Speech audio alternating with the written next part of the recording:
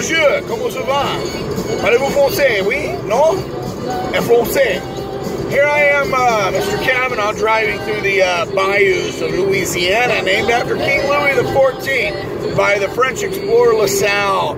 So how do we get such a French presence down here? I'm listening to this music. Listen. It's in French. Bonjour. So how the H did we get such a French presence? New Orleans. The city of Orleans is a French city, right? Where the French colonize it becomes New Orleans. So how did this happen? So the French are mostly up in the north, right? They're around the Great Lakes area. They're not as much interested in colonization. There's some of that. They established some ports, as they are actually just extracting, fur trading with the natives. They want goodies so they can bring them back to the mother country, right? Back to France. Well, they form allies with a lot of the Native American tribes, like the Huron, which were actually called the Wendat.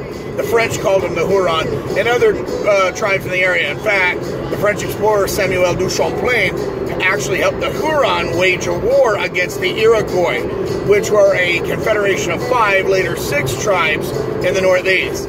Well, the Iroquois and the French did not like each other. The Iroquois hated the French so much that they actually bought guns from the Dutch to fight against the French. Samuel du Champlain helps the natives fight against the Iroquois. Basically, French and Iroquois do not like each other. So whereas the British would form alliances with the Iroquois, originally anyway, the French would form allies with the Iroquois' enemies, right? And do a lot of trading with them. So the Iroquois hate the French.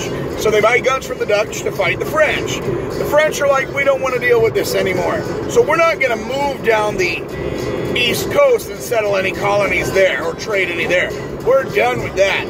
So the French move west. They settle in the Great Lakes areas. They set up their forts. But then they decide to travel south down the Mississippi all the way.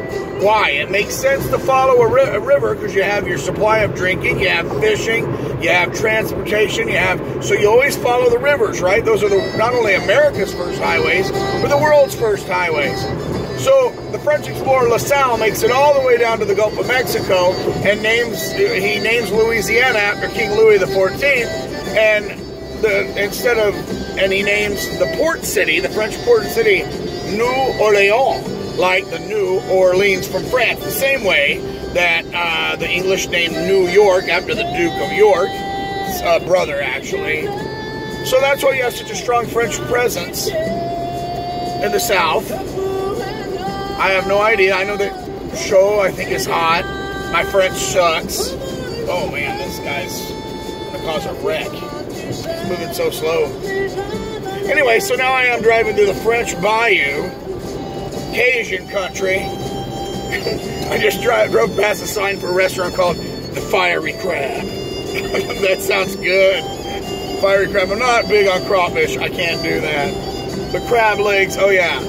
So I'm 19 miles from Baton Rouge, i.e. Baton Rouge, and we're heading to the French Bayou. And you know, you're thinking the CCR too, right? Born on the Bayou. You're thinking Doug Kershaw. Diggy, diggy, nah, diggy, diggy, low. But I'm listening to the station where they're all singing in French. I mean, the guy's speaking in half English and half French, but mostly French. And all the songs are French Cajun songs. So this is the American Bayou experience. Uh-oh, bump. So this is really fun. I'm on my way to a military museum. Anyway, so I'll holler back when I get to Alabama. Have a good one, guys. God bless y'all. Have a great morning. Teaching history is my business. And business is good, in the words of Major Payne.